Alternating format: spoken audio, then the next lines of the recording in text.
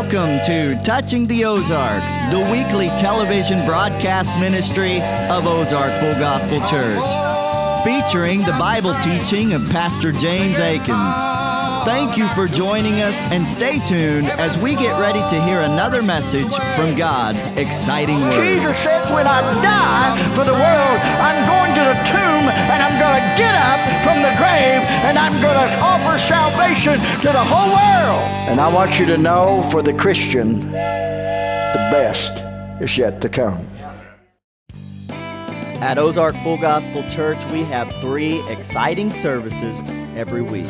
Our service times are Sunday morning at 10:30, Sunday night at 6 p.m., and Wednesday night at 7 o'clock. There is meaningful praise and worship and powerful Bible preaching at every service, and we never close for any reason. In addition, be sure to follow us on social media to stay up to date with all of our upcoming events and most current information. We look forward to seeing you soon, right here where we are touching the Ozarks with Jesus Christ. Tonight, and we've been preaching on famous verses from the Bible. We've been doing Old Testament, New Testament, Old Testament, New Testament, Old Testament, New Testament. Last Wednesday, we were in the New Testament. This Wednesday, we're in the Old Testament. And we are in one of the books of Moses. In fact, it's the last book that Moses gave us in Deuteronomy. And if you don't mind, stand for the reading of God's Word. We'll be in the 31st chapter. And we're going to be looking at some beautiful things tonight, some things that will strengthen us. It's easy to find. It's between Numbers and Joshua. It lists Genesis, Exodus, Leviticus, Numbers, and Deuteronomy. We're in chapter 31. And we're going to read down to verse 8. And verse 8 is our famous verse from the Bible. In fact, verse 3 says, God will go before us. And verse 8 says, God will go before us. And this Bible says, all through it, God will go before us. And there has been songs sung by the hundreds and hundreds and thousands of songs singing about God going before us to help us along. Verse 1, and Moses went and spake these words unto Israel. And he said unto them, I am 120 years old this day. I can no more go out and come in. Also the Lord hath said to me, or unto me, thou shalt not go over this Jordan. And the Lord thy God, he will go over before thee, and he will destroy these nations from before thee, and thou shalt possess them. And Joshua, he shall go over before thee, as the Lord hath said. And the Lord shall do unto them as he did to Sihon and Og, the kings of the Amorites, and unto the land of them whom he destroyed. And the Lord shall give them up before your face, that ye may do unto them according unto all the commandments which I commanded you. Be strong and of a good courage. Fear not, nor be afraid of them. For the Lord thy God, he it is that doeth go with thee. He will not fail thee, nor forsake thee. And Moses called unto Joshua and said, you're it, buddy. No. He said unto him, in the sight of all of Israel, be strong and of good courage, for thou must go with this people unto the land which the Lord has sworn unto their fathers to give them. And thou shalt cause them to inherit it. And the Lord, he it is that doth go before thee. He will be with thee. He will not fail thee, neither forsake thee. Fear not, neither be thou dismayed. I want to use for a subject out of the phrase of verse 3, and of course, our famous verse in verse 8. The Lord, our God, goes before us. You may be seated. Our God goes before us. Moses is getting ready to go to meet with God, and he's going to leave planet Earth and go into the presence of Jehovah, the great I am, the one he stood before at the burning bush. It's interesting, in verse 2, it was on Moses' birthday, 120 years old on his birthday. He gave word to the nation of Israel that Joshua would take the children of Israel into the promised land. He also said on his birthday that he would not be able to go up and take the children of Israel into the promised land. But it wasn't because Moses was feeble. It wasn't because Moses was not strong. Because we're told in the 34th chapter that Moses was very strong. His eyesight was perfect. His natural forces had not abated. Moses was so strong because he had been preserved by the presence of the Lord that Moses, I don't think, could have died unless God smothered him to death with Holy Ghost kisses. And that's what God did when he took Moses up onto Mount Nebo, there at the highest place of Mount Pisgah. He went up to the plain of Moab. Moses went to see God, and God said, okay, it's time for you to come home. And I don't know how Moses died other than God smothered him to death with Holy Ghost kisses. I don't think it was a horrible death at all. I think God just pulled back the veil and Moses was consumed and swallowed up into the incredible, mighty, majestic presence of God. God buried him in the plain of Moab. No one knows where Moses' tomb is to this day. The writer of Jude says that Lucifer, the devil, contended and disputed over the body of Moses. And of course, the archangel said, that's not going to happen. He said, the Lord rebuked thee. Moses was very strong. He was not feeble. The reason Moses could not take the children of Israel into the promised land was not because he was 120 and all worn out. It was because he had smitten the rock at Horeb twice. He was instructed first to speak to the rock, which is a picture of Christ. And first he smote the rock, he smote the rock first, which is a picture of Christ. Christ was crucified. And then when they needed water again, God told Moses, speak to the rock. Just talk to the rock. And water will come out. And Moses was angry, and the people had frustrated him to the point that he smote the rock twice. And God said, Jesus is crucified once. He's the rock. He was crucified, smitten for our sins, and never to be smitten again. If you want forgiveness after you come to the cross of Calvary, then you go back to him and you speak to him. You're not going to have to be saved again. You're not going to have Jesus crucified again. It's just going to the Lord and speaking to God and asking him for forgiveness. A great truth. Moses could not go into the promised land because he violated what God told him to do. He disgraced the rock, which is Christ. But there's a greater reason than that. And the greater reason that Moses could not go into the promised land with the children of Israel was because Moses is the lawgiver. Moses is a picture of the law. And the law cannot take us into the promised land.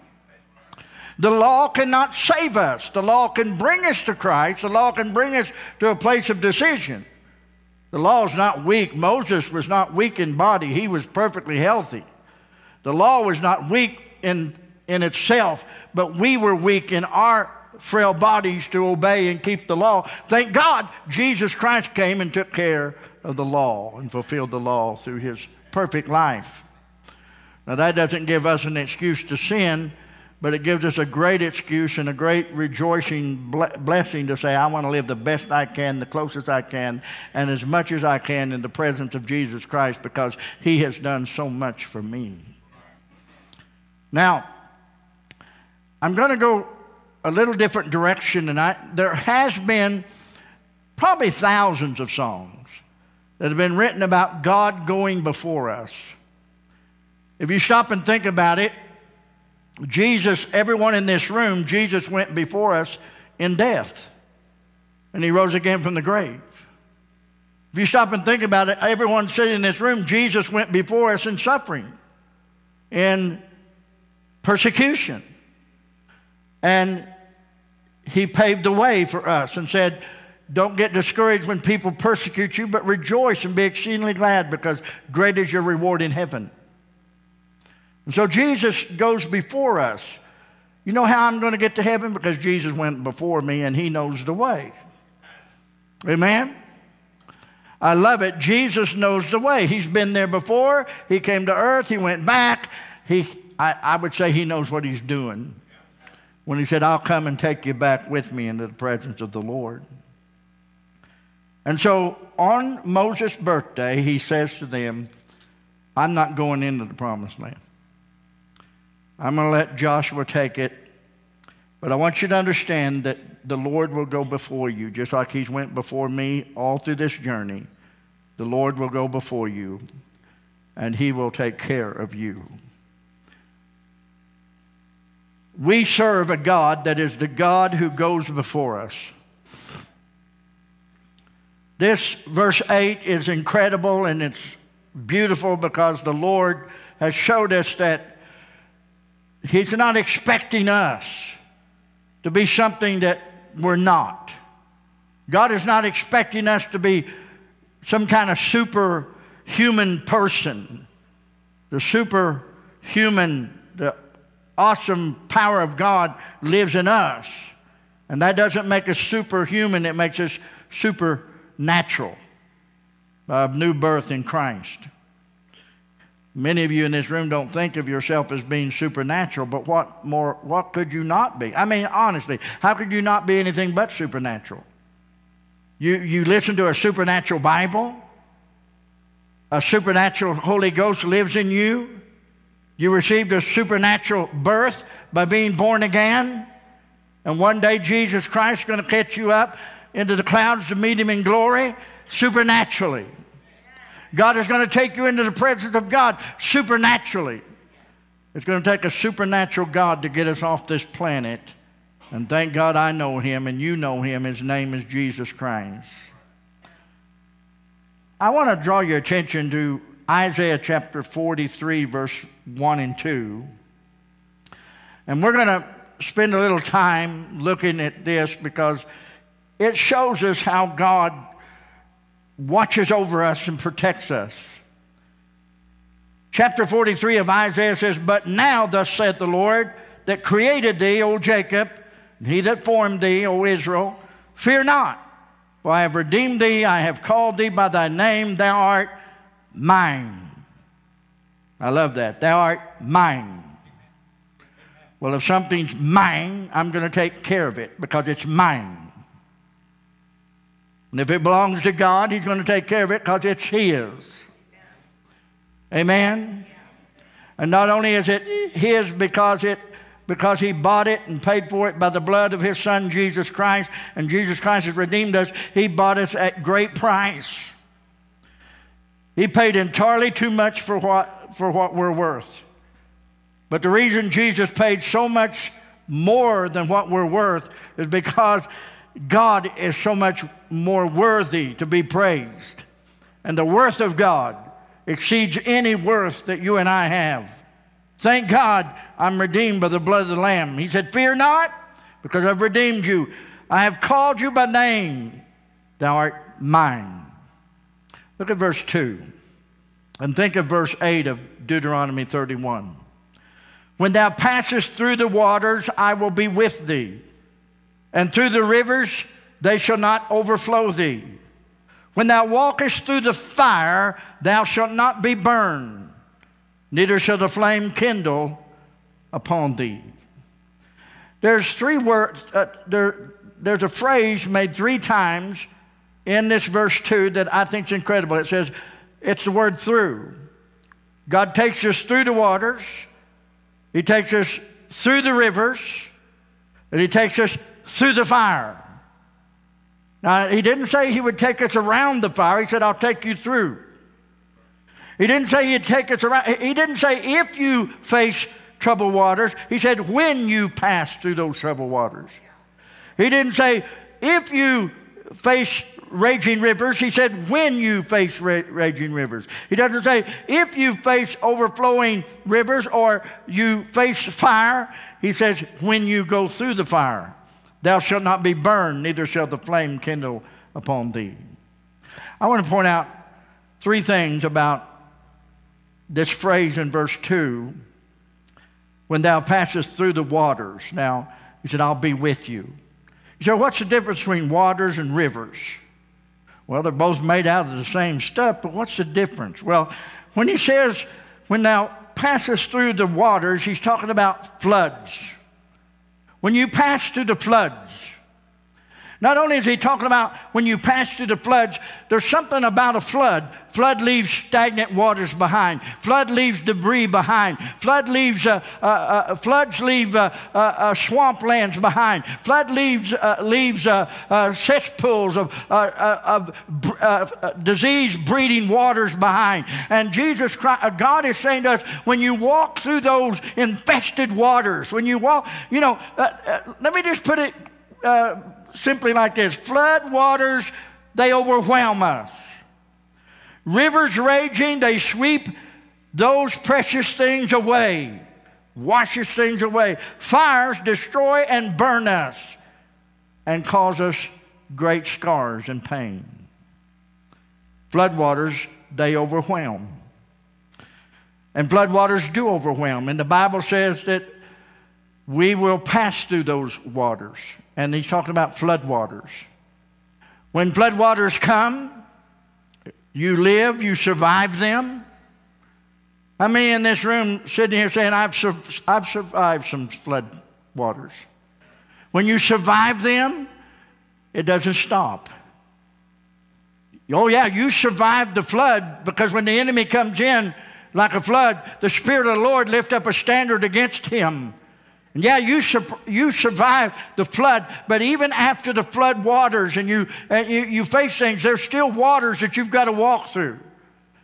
We're talking about disease-infested waters. We're talking about mud, sunken waters. We're talking about overwhelming diseases and depression and discouragement. We're talking about a life of debris that has been produced because you have been overwhelmed by attacks of the enemy. But I want to say to you right now, when you pass through the waters, when you walk through the marshy lands of the flood waters, when you walk through the waters, God said, I will be with you. I'll watch over you. You'll pass through. You're going to get through these troubled times. You're going to get through these marshy waters. You're going to get through these hard times in life. God's going to take you through. Hallelujah. And one reason God's going to take you through the waters is because the God we serve that goes before us, He's a water-walking God. God's a water-walking God. Who walked on water first? Was it God or Peter? Who walked on the water first? Was it Jesus or was it Peter? We know it was Jesus. Peter just tried to, copy. And I want to say quickly that Jesus Christ first is the one who walked on waters. And He walked on waters to excite us. Jesus walked on the water to excite His disciples. How many know they were thoroughly excited when they saw Jesus walking on the water? And first they were terrified. There's a spirit walking toward us. And Jesus Christ said, be of good cheer, it is I. Don't be afraid. And Peter says, whoo, if it's you, Lord, let me come. Now, what was Jesus going to say to Peter? No, don't come. It's me, but don't come.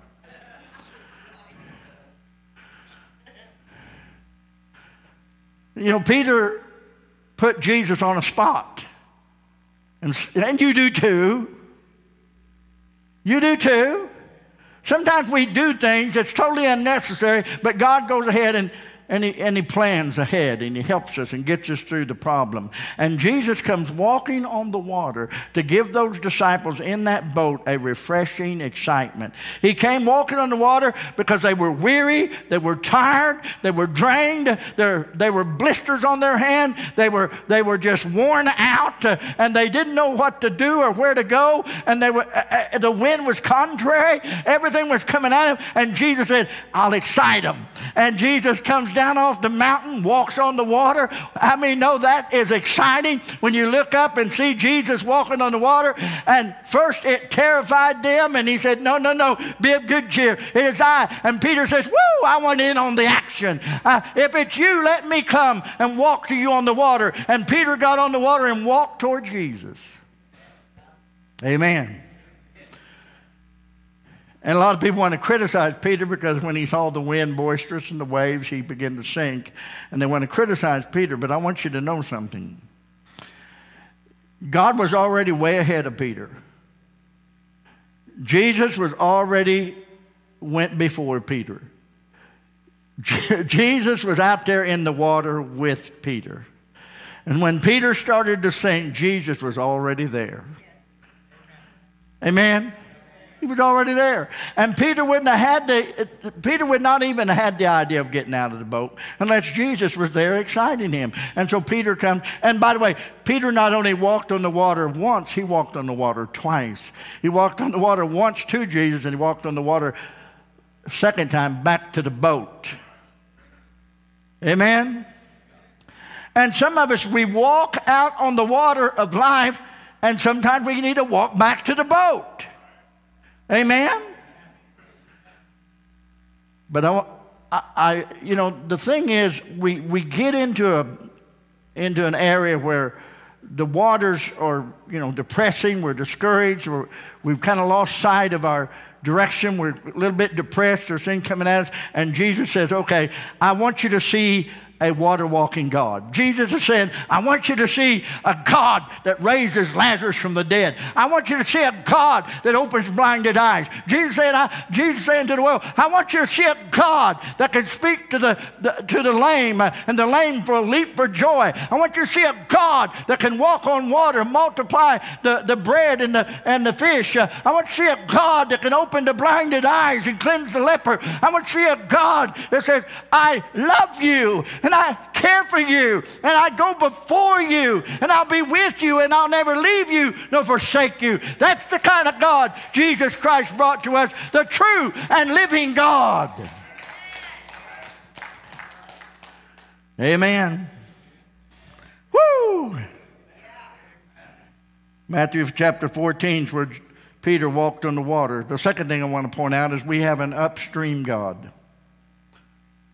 You say, what do you mean by an upstream God?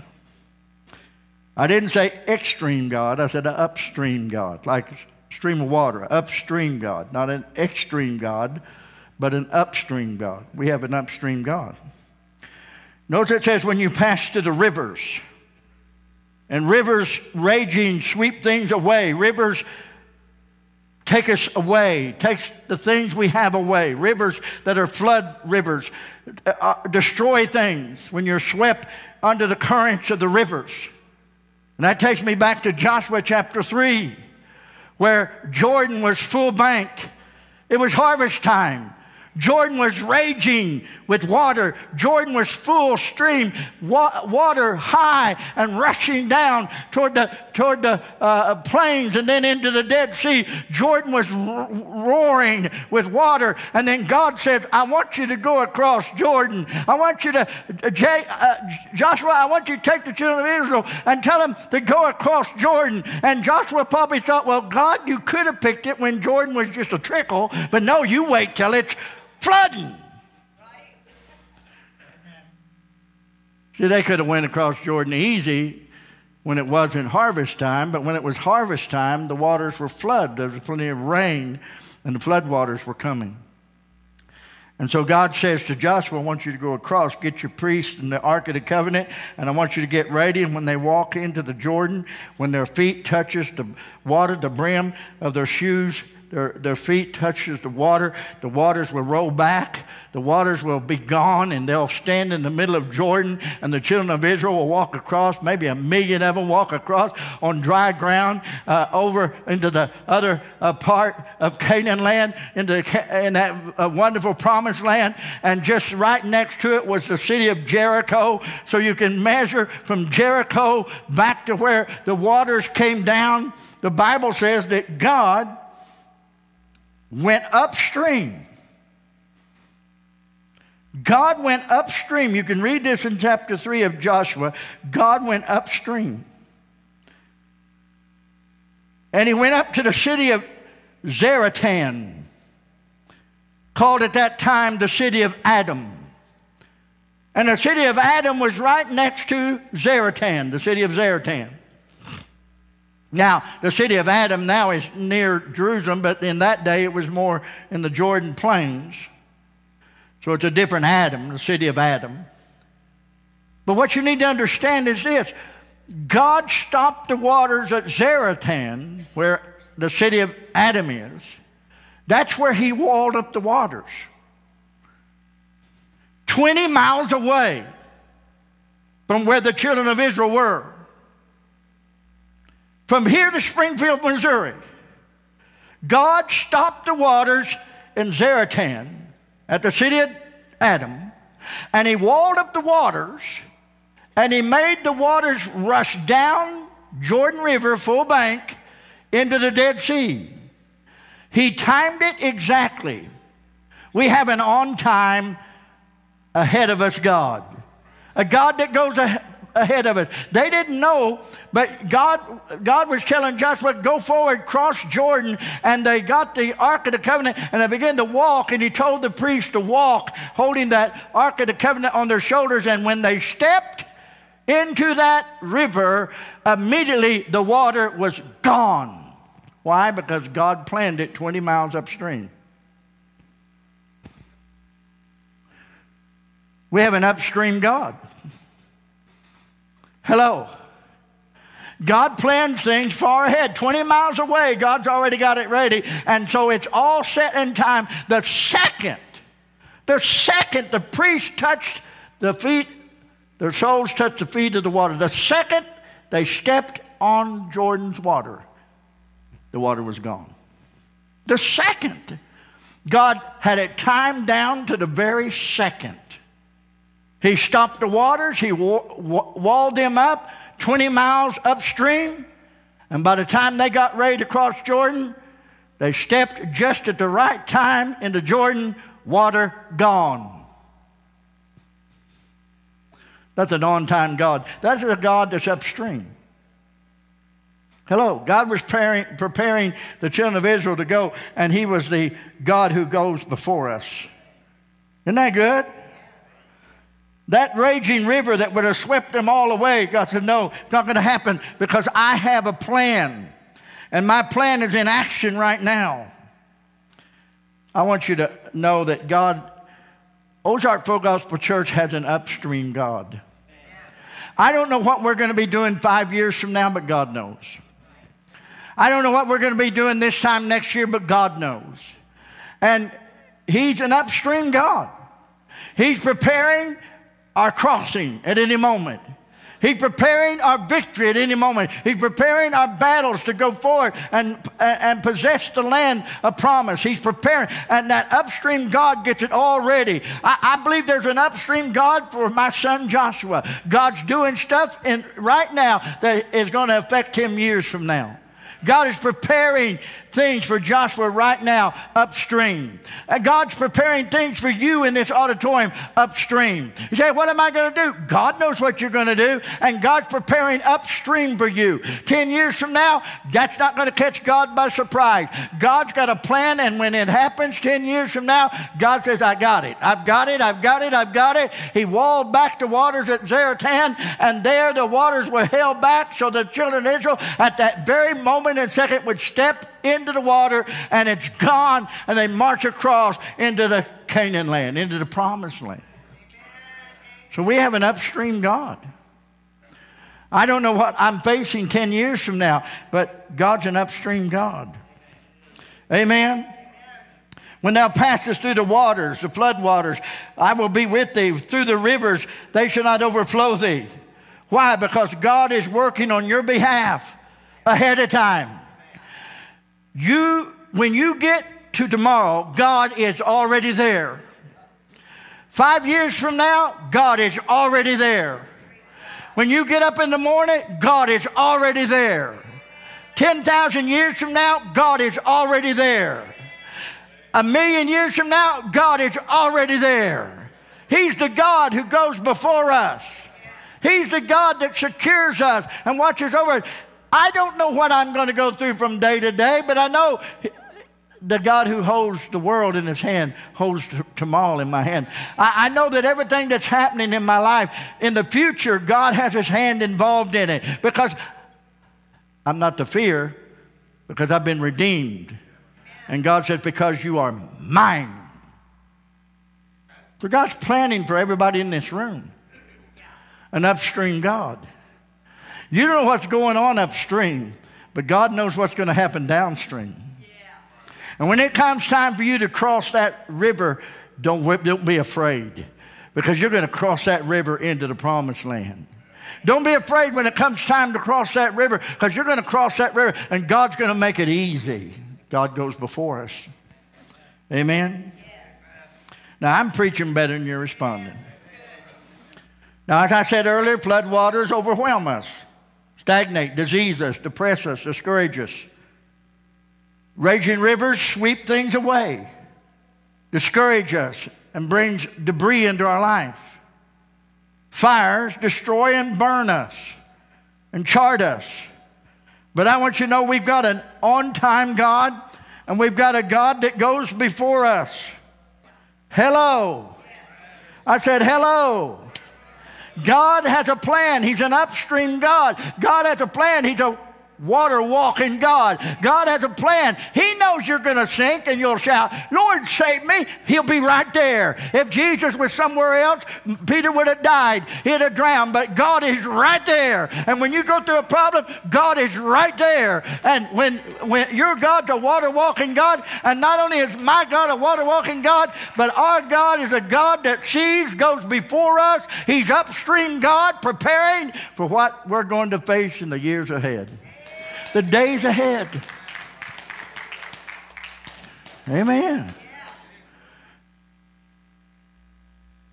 Not only is he the God who takes care of us, but the Bible says when you pass through the fires, he said, neither will the flame kindle upon thee. I love that phrase, neither will the flame kindle upon you. God is saying you're not kindling. You're not kindling. You're not fuel for the fire. You're not kindling. When you pass through the fire, you'll not be burned, because you got on the asbestos suit of Jesus Christ. You got on the power of Jesus Christ. I read in Daniel chapter 3, Meshach, Shadrach, and Abednego. They wouldn't bow. They wouldn't bow before Nebuchadnezzar's image. They refused to bow. Nebuchadnezzar says, if you don't bow, I'm going to put you in the fiery furnace. And they said, we refuse to bow. We're not going to bow to your golden image. We're not going to bow to your false god. We're not going to dance to your music. We're not going to, we've made up our mind. We're going to serve the God of heaven. We're going to serve God, and we're going to honor God, and we're going to praise God. And they refused to bow before the image that Nebuchadnezzar had put up in the plain of Dura. And they refused to do it. And Nebuchadnezzar said, if you don't bow, I'm going to put you in the fiery furnace. I'm going to crank it up 7 times hotter, and I'm going to throw you in the furnace of fire. Meshach, Shadrach, and Abednego said, bring it on. If we burn up, it's to the glory of God. If we don't burn up, well, glory to God. Either way, it doesn't matter, because we got a God that goes before us. Amen. And the Bible says that when Nebuchadnezzar had Meshach, Shadrach, and Abednego thrown into the fire, they were bound. And they fell down into the fire. And the fire was so hot that the soldiers that put Meshach, Shadrach, and Abednego in the furnace fire, they were burnt to a they just disintegrated. The furnace was so hot. And there was a discussion going on in heaven. And God said, we got to do something quick. Meshach, Shadrach, and Abednego is about to go into the furnace. We got to do something quick. And God says to Michael, how long will it take you to get there? And Michael says, well, I'm a warrior. It'll probably take me a couple of days, but I can get down there. God says, that's not good enough. We got to be there quicker. And he says to Gable, how long will it take you to get down there? And Gable says, I can get there in about 20 seconds. God says, that's not good enough. We got to get there quicker than that. He said, I'll just go myself. Michael and Gabriel says, how long is it going to take you? And he said, I'm already there.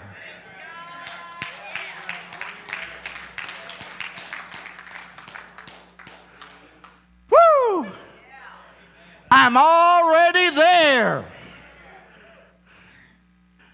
And they fell bound into the furnace of fire, and the fire released them from their cords that held their hands, released their feet, and their hair wasn't even singed, not a hair on their head singed. And there they're walking around in the midst of the fire. You say, why were they walking around? Because the devil's fire ain't hot enough to keep a child of God warm. They had to walk around. They're dancing, they're praising, they're loving God. Why? Because there's someone there with them. Hello. And they're walking around in the fire, and there's a fourth man with them, and he's called the Son of God. Remember, God would say to the angels, I'm already there. I'll take care of the situation. I'm there. I'll take care of the problem. And when Meshach, Shadrach, and Abednego fell into the fire, they felt the cord snap loose. They felt the bondage set free. They didn't smell hair. They didn't feel pain. They walked around, and they looked and saw the Son of God standing before them, and they shouted and they rejoiced and they praised God, because the fire shall never kindle upon thee. The fire will not burn you, and not a hair on their head was singed. And Nebuchadnezzar looked down into the fire, the furnace door. He said, wait a minute. Did not we put 3 men in there? They said, true king. We put Meshach, Shadrach, and Abednego. And Nebuchadnezzar said, wait a minute. Meshach, 1. Shadrach, 2. Abednego, 3. Whoa, there's a fourth man in there. Woo! And the fourth man looks like the Son of God. And Nebuchadnezzar looks into the furnace and he says to Meshach, Shadrach, and Abednego, would you please come out? We would like for you to come out. You know, I don't want to interrupt your Pentecostal meeting, but would you come out?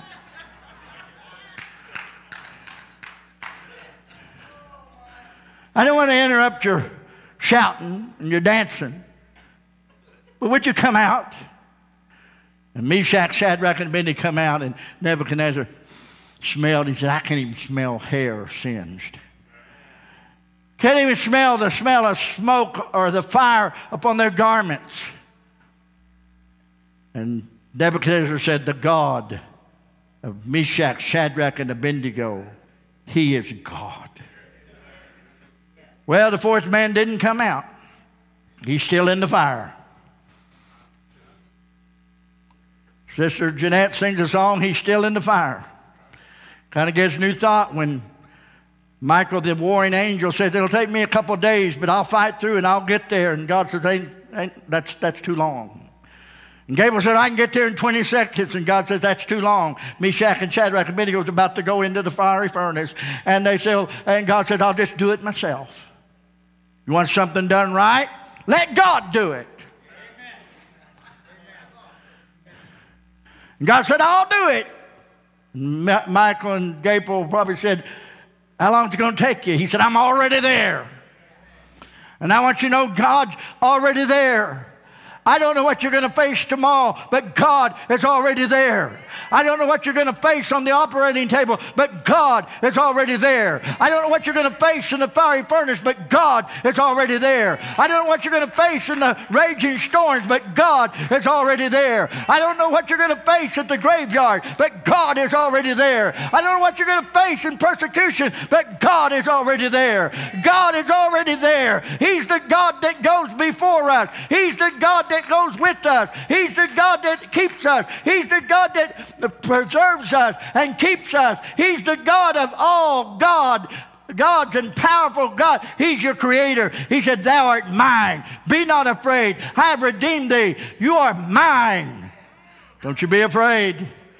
When you pass through the waters, the flood waters, don't get disheartened. Don't get discouraged, because I'm the water walking God. And I can bring you out of your cesspool of depression. You just got to watch me walk on the water. I can bring you out of your hard times, and I can bring you out of your discouragement. Just watch me walk on the water. Come to church and hear the preacher preach about what God can do, and start telling people that God is a can-do God. I don't want to go to church and hear a preacher preach about what God can't do. I want to come to church and hear a preacher preach about what God can do and what God does do. He's the God that goes before us. Before our storm, God is there. Before our trial, God is there. Before our decades ahead, God is there. He's the God that goes before us. Woo! And when you pass through the fire, you'll not be burned, because I'm with you. I'm with you. I want you to know God's people are at their finest hour, I believe. The Lord's got plans. There's been a lot of strange things going on in the land. We got some strange politicians today. Been some strange diseases. Been some strange plagues in the land today. There's some strange people today. There's some strange things happening to the church today. But I want you to know He's the God that goes on before us. He's got it covered. I don't know what's going to be here 5 years from now, but He's the God of upstream. When it's time, we'll walk across. When it's time, we'll be victorious.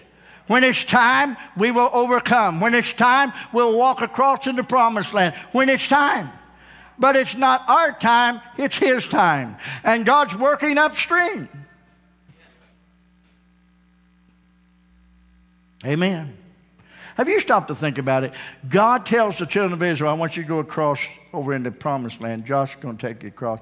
He said, get the Ark of the Covenant, get the priests, get them ready, and they start marching. He said, you stay back a ways, because you've never passed this way before. You look way back, because I don't want the people to crowd your eyesight. Get way back, a mile further back, so you could focus on the Ark of the Covenant. Keep your eyes on my word. I talked about this a few weeks ago. And you watch that so you don't get smothered by the masses of crowds that are going the wrong direction. Keep your eye focused on the Ark of the Covenant. Keep your eye focused on the Lord Jesus Christ. And when you walk down to Jordan, the priest will walk up there, and just at perfect time, I mean, just the waters at Zaratan, right there at the city of Adam, God is walling up the waters, and God is calculating from the last drop of water when it would reach where they are across from Jericho, across the river. And God has calculated each drop and each trickle of water, so that when it arrives, just at the momentous time, the priests step into the water and it's not there. It just comes up to the brim of their shoes and it's gone. Because the water's been walled back, and the rest of the waters went into the Dead Sea. All because God is an upstream God. He's planning things for you. I don't know exactly what God's got in plan for me. I don't know exactly what God's got in plan for you, but I know God's working upstream.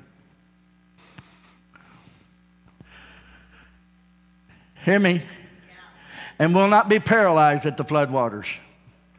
Will not be kept at the floodwaters. Will not be paralyzed at the fire. Not be paralyzed, because He's the God that goes before us. You stop and think about it. He went before us in His death, Those of us that are in this auditorium, I realize that others died before Jesus came, but the fact is he went before us in this auditorium. He went to the tomb before us.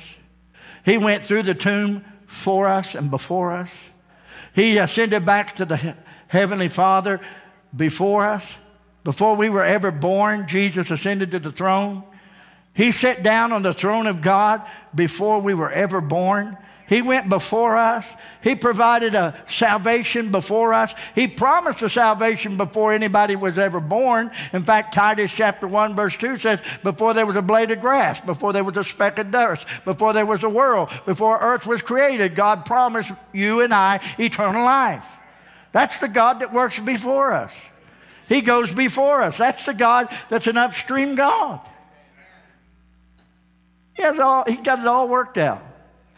God's got it all worked out. Amen? All worked out. And I want you to know today that Jesus Christ sit down on the throne, and one day we're going to face God in judgment. But you know what? We're okay because Jesus went before us. Amen? The Word has went before us. His promises went before us. No wonder that verse of Deuteronomy 31 verse 8 is so popular, and songs have been sung by thousands. He's a God that goes before us. Because there is such a majestic truth in that. God has went before us. He even did it as a good shepherd. As the Lord is my shepherd, he leadeth them beside the still waters. He brings them into the green pastures, calls them to lay down. He leads us in the paths of righteousness. He goes before us. Everything he takes before us. So, you're worried about tomorrow? Chill out. I mean, worry today is sufficient for the day. You don't need no more. Don't borrow tomorrow. Some of you are deeply in debt with worry. Don't borrow for worry for a week ahead. Don't borrow worry for a month ahead. Don't borrow worry for days ahead. Just the problems you have today are sufficient for the day. Don't get more. And take courage that God is the God that's went before you. Amen. He's already there. Yes. He's already there. One day I'll walk the streets of gold and I'll shout and praise God for the forgiveness of Jesus Christ. But right now I'm not there, but He's already there. I don't know what we're going to face. This brought a lot of encouragement to me because young preachers, young singers, and young musicians, and young men of God and women of God, God's upstream. He's preparing some big stuff for you. At the right time, you'll walk over. At the right time, you'll walk over. He is the upstream God.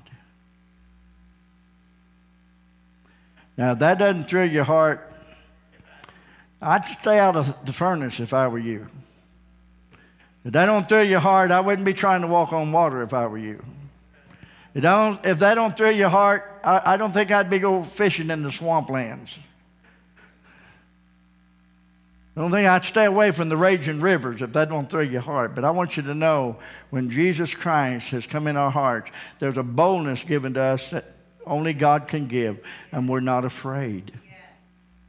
We're not afraid. That's why He said, I command you, be not afraid.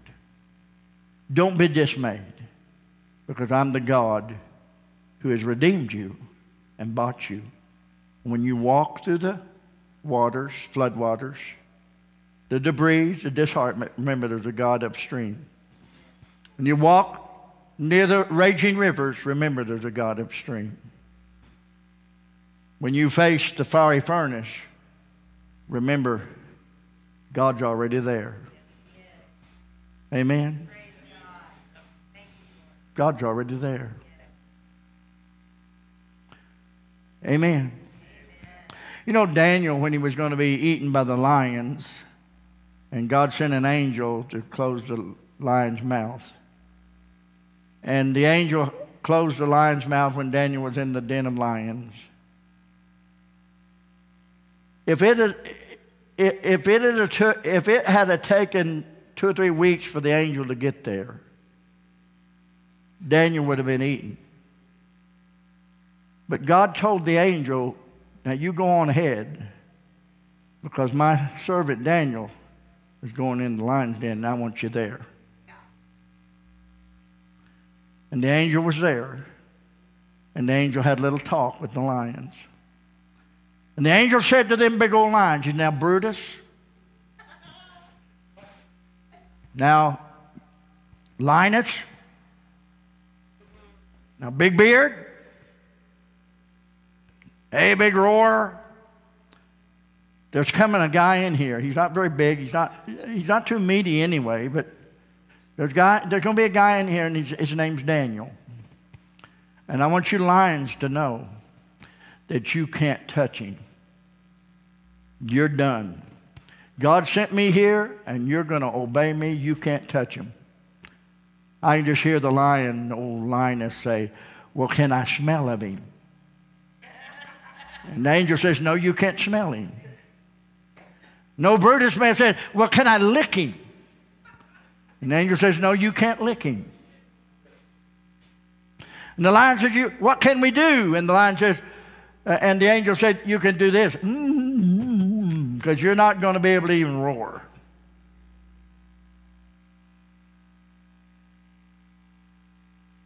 Because he's the God that followed ahead. God is the God that goes before Daniel. And he was safe. Amen? Them lions didn't have a chance. You say, well, they wasn't hungry. They'd ate at KFC prior. They were hungry because the king was so mad, he throwed them that started the mutiny against Daniel. He throwed them and their children, their family, and before they touched the floor of the lion's den, the lions ate them alive. They were hungry.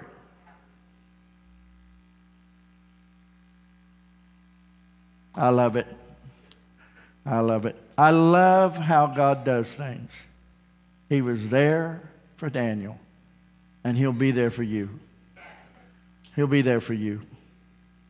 You say, what about the children of God that got eaten by lions in time of Nero's time? What happened to them that were killed? Well, I believe God was already there. And I believe God was just picking up as they gave their last breath. Just God picking up and saying, come on, let's go home. Let's go home. Let's go home. Let's go home. And I believe that God took a lot of the pain away to the place that they could sing hallelujah while they were burning at the stake. And the Christians used to tell their children, when they set the lions loose to eat them alive in Nero's Colosseum, the Christian parents would say to their children, don't worry. It'll just be for a little bit.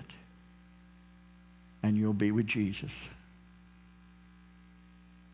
Now, we as church people, we don't relate to that today. Our day and time, we don't relate to that. But I want you to know that no matter what you go through, he's the God on time. And he's the God that goes before you. Amen? Hello. Hello.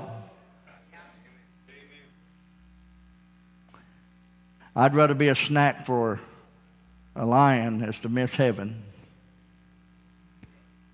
It just wasn't time for Daniel to die because we needed the book of Revelation fulfilled. We needed all of that stuff. Amen. And there's some things that God's got you to do. I don't know what is in store for us, but he's the God of upstream. And when it's time, it'll be time to walk over. Amen. I hope this sermon's helped you. I hope this message has strengthened you. I hope you've received from this. It was on Moses' birthday. Can you imagine that? It was on Moses' birthday. He said, God will go before you. 120-year-old, God will go before you. Stand with me. We're going to give an invitation. Josh is going to come and bring a song. When I was preparing this sermon today, I thought, this is really a good way to look at life. This is really an awesome way to see that we do have a water-walking God. We do have a God that's there on time, that He goes before us. He watches over us. We do have a God that works upstream. And we do have a God that keeps us from burning. He comes to us. He's there. He's a God of great power, God of great grace. Amen. Hallelujah. Josh's going to play and sing. Maybe you're going through something. Maybe you're going through some hard times in your life. Maybe you're going through some situations. You can come to this altar and you can say, God, I believe that you're ahead of me. I believe that you'll meet me there. I believe you're with me today, and I believe you'll meet me there. You're the God that will be on time and the God that will be ahead. Josh, go ahead. 'Tis so sweet to trust in Jesus and to take Him at His word, just to rest upon His promise, just to know thus saith the Lord. Jesus, Jesus, how I trust Him, how I proved Him o'er and o'er. Jesus, Jesus, precious Jesus, oh, for grace to trust Him more. Oh, how sweet to trust in Jesus, just to trust His cleansing blood, just in simple faith to plunge me neath the healing cleansing blood. Say it with me. Jesus, Jesus, how I trust Him, how I proved Him more and more. Jesus, Jesus, precious Jesus, oh, for grace to trust Him more. Yes, it's sweet to trust in Jesus, just from sin itself to cease, just from Jesus simply taking life and rest and joy and peace. Help me sing. Jesus, Jesus, how I trust Him, how I proved Him more and more. Jesus, Jesus, precious Jesus, oh, for grace to trust Him more. I'm so glad. If you missed any of today's broadcast, would like to watch it again, or maybe share it with your friends, you can do that easily by heading over to our YouTube channel. Simply go to www.youtube.com/Ozark Full Gospel Church. You'll find today's broadcast as well as many other great messages. While you're there, be sure to click that red subscribe button to stay up to date with all of our latest videos. It's totally free and a great way to stay connected with us.